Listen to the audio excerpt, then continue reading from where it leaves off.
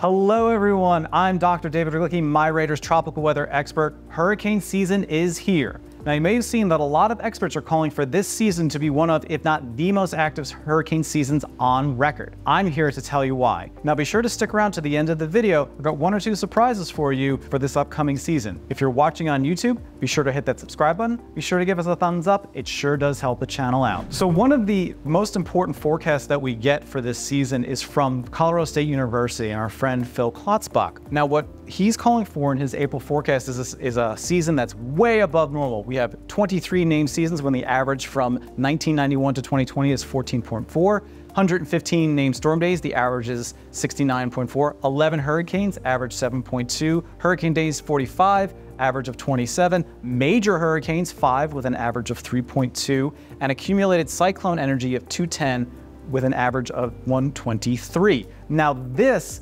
accumulated cyclone energy is a way of measuring the kinetic energy of all tropical cyclones throughout the whole basin. And these numbers are well above average. And the question is, why are these numbers so high? Well, a lot of it has to do with El Nino, or specifically our transition from an El Nino to a La Nina. So these two plots here basically talk to you about what El Nino is and what La Nina is. And this all really is just simply a measure of sea surface temperatures and the atmospheric response to those sea surface temperatures in the far eastern Pacific off the coast of Northwest South America. Now in an El Nino, which we just started coming out of, you'll see we have warmer than average sea surface temperatures and rising motion. Now what that does over here is you have rising motion in the eastern Pacific, and then that comes and creates an outflow away into the Caribbean, and you have sinking air in the Atlantic. So this is what happened last year, is that you had an El Nino, so you had a lot of convection in the eastern Pacific, a lot of rainfall that created vertical wind shear, which is a change of wind speed with height. That was basically shearing off and decoupling and basically chopping the heads off all of these hurricanes. Now the air would sink, and that's how you would get a reduced number of hurricanes. In a La Nina, it is now opposite. So the warm water is now in the western Pacific. So as a result, a lot of the rainfall is going to be where that warm water is. So you're also going to get outflow back to the east. But the big change here is that it's going to sink over the cold water in the eastern Pacific, leaving the Atlantic and specifically the Caribbean relatively untouched. And that's why we're going to see most likely a more active hurricane season compared to last year. So there are two major components that come in for these forecasts, what really drive these forecasts. One of them we've already touched on is El Nino and La Nina, and the other are sea surface temperatures in the Atlantic. Now, if we take a look at the sea surface temperature anomalies, this is for the end of April 2024, you can see here that the cold sea surface temperatures have already started appearing right here at the equator west of South America. So this lets us know that a La Nina is very much underway. Last year, these are very warm. This is an El Nino. The other component of that is right here. Very, very warm, comically warm sea surface temperatures off the coast of Africa. It is these two that let us know we're probably going to be seeing a very active hurricane season. Now, why is this important? Well, like I said, we want to focus on the Caribbean here, because when we have an El Nino, we have a lot of convection, and we have a lot of vertical wind shear coming across the Caribbean, basically shuts it down. This year, not gonna happen.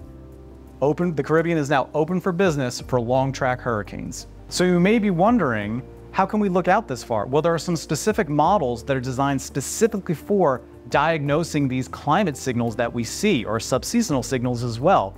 And what we have here is a collection of forecasts from a variety of statistical and dynamical models, specifically forecasting the sea surface temperature anomaly for El Nino. And when they're positive, that's an El Nino. When they're negative, that's La Nina. And the big thick lines here are your consensus forecasts. So basically all a consensus means is an average of all the different ensemble measures, all the different forecast models. And all of them are calling for either some very major La Nina or at least a weak La Nina to a neutral situation. So we have very high confidence that a La Nina is coming based on current SST observations and these dynamical forecasts. Now, if we jump to sea surface temperature forecast from NNME, this is average from July, August, September for 2024. You can see very clearly that the La Nina stands out amongst all the other warmth here This is a huge coal tongue of water at the equatorial Pacific, and you still have very, very warm sea surface temperatures in the Atlantic. So any way you slice it, we have a La Nina, we have very warm waters in the Atlantic. We're looking at a very active hurricane season. Now, to really zoom in on the North Atlantic specifically, we're going to focus on these sea surface temperatures here, valid for July, August, September, same as before. And we're looking to focus on these warm sea surface temperatures between the Cape Verde Islands and the Lesser Antilles. And now we know that a lot of hurricanes come off the African coast. They're called African easterly waves. And as they move over this warm ocean, that's what allows them to generate themselves. In addition, we also have very warm waters on the western side of the basin. So in the Caribbean, as these storms make it all the way across, they're going to be able to tap into some very warm Caribbean waters. They couldn't do that last year because of the vertical wind shear from the El Nino. Now with La Nina, not a problem anymore. So you may be wondering, how do these warm sea surface temperatures and El Nino kind of interact with each other? And for a good example, we can go right back to last year, to 2023.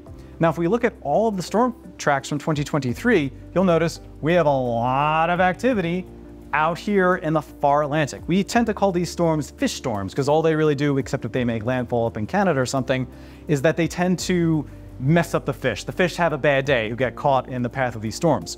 But one thing you'll notice is that there's really nothing going on in the Caribbean. And the one storm that did make landfall, Idalia, dumped a 1/2 foot of rain in my house, snuck in behind all that vertical wind shear from the El Nino. Now, you may be wondering, okay, how does this manifest itself when there is a La Nina?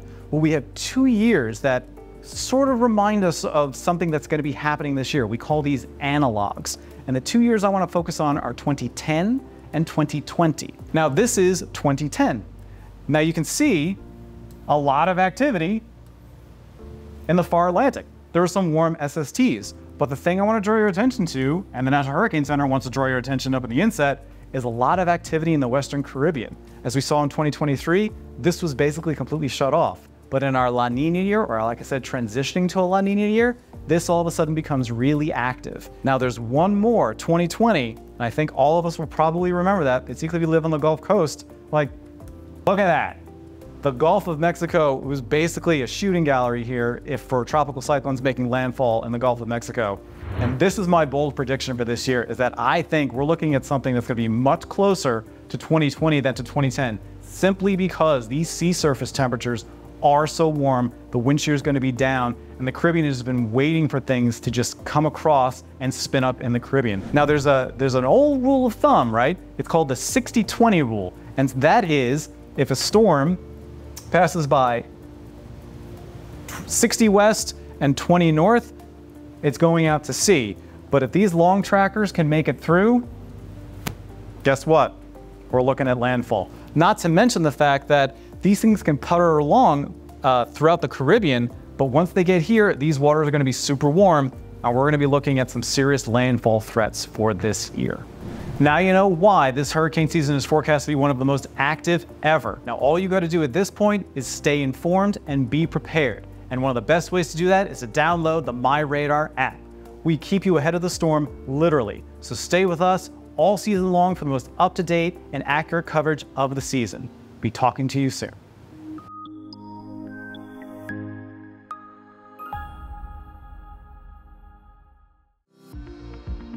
Follow MyRadar on social media: Facebook, Twitter, Instagram, and YouTube. Download MyRadar on iOS, Android, Amazon Alexa, Xbox, and Windows.